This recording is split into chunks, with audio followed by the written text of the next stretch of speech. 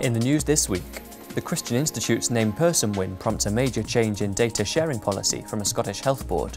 A government review on gambling could see betting adverts banned from daytime TV, and secularists call for a Christian Air Force officer who cited Jesus as an influence to be visibly punished. Hello. A Scottish health board has announced a change to its policy on data sharing after the Supreme Court victory by the Christian Institute and others against the named person scheme. NHS Tayside was routinely handing out a leaflet to parents, telling them that details about them and their children could be shared between professionals. But after an intervention from a member of the No to Name Persons campaign, the leaflet has been scrapped. Leslie Scott of charity Times Trust wrote to NHS Tayside highlighting the need for action after this year's Supreme Court ruling against the named person plans. She was impressed by the health board's response, but warned that other health boards and local authorities could be breaking the law. We were delighted that NHS Tayside took this issue so seriously and that they went away and critically reviewed their information sharing processes in regards to children and families' personal information, and that they've indeed removed the leaflet from circulation. And it's really incumbent upon all private, public and third sector agencies, in light of the ruling from the Supreme Court, that they turn the same critical eye on their own information sharing processes and change them and take away things that are in breach of this rule from the UK Supreme Court. Responding to the news, a spokesman for No to Name Person said the Scottish Government still has more to do. The Scottish Government has spent years encouraging a cavalier attitude to family privacy.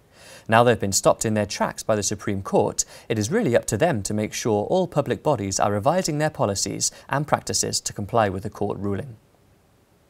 Betting adverts on daytime TV could soon be banned due to growing concerns that children are being exposed to gambling and see it as normal. An existing government review of fixed odds betting terminals is being expanded and aims to curb gambling in order to protect young and vulnerable people from gambling-related harm. The Department for Culture, Media and Sport recently stated, "As it stands, betting sites can basically be advertising to children all weekend."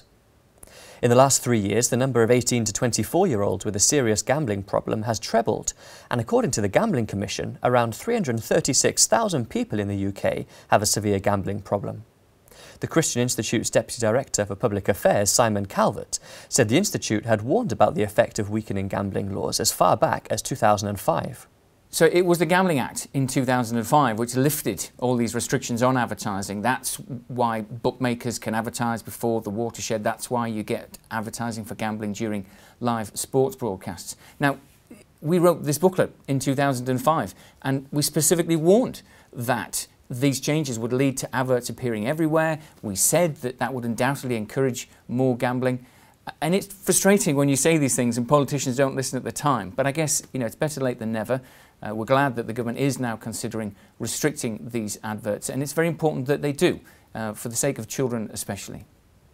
Calls to weaken Northern Ireland's abortion law have been criticised by a former senior MLA in the wake of a powerful BBC documentary on Down syndrome. Currently in Northern Ireland, abortion is only permitted when the mother's life is at risk. But in Great Britain, abortion is allowed up to birth if the child is disabled. Writing in the Belfast Telegraph, Alban McGuinness said the pervasive gentleness and love shown in the Sally Phillips documentary had won over viewers. It presented those with Down syndrome as being people, rather than abnormal or odd. But McGuinness also wrote of the concerted effort by some politicians and UK-based pressure groups to weaken the law. Before we modernise our present law and join the progressive ranks of freely available abortion in Western Europe, should we not stop and ask ourselves, does the abortion of seriously disabled babies make the world a better place? And finally, a Christian US Air Force officer has been attacked by a secularist group for citing Jesus as an influence. The Military Religious Freedom Foundation is calling for him to be reprimanded for his comments made in an article called Meet Your Leadership. When asked a question about his influences, Lieutenant Colonel Michael Kirsten responded, "As a Christian, my example is to be like Christ. He is my guide and affects all of my decisions." President of MRFF, Michael Weinstein, wrote an open letter claiming that the group had received complaints from military personnel regarding the comments. He demanded that Lieutenant Colonel Kirsten be visibly punished and forced to apologise for his remarks. Earlier this year, the same group demanded swift, visible and aggressive punishment for another US Air Force officer because he had an open Bible on his desk. The MRFF described that situation as repulsive, sordid and disgusting, and claimed it had left 33 families very scared. After a short investigation, it was decided that Major Steve Lewis could keep the Bible on his desk. Well, that's all for this week. For regular updates and information on all of our stories, plus much more, visit our website at christian.org.uk. Until next time, goodbye.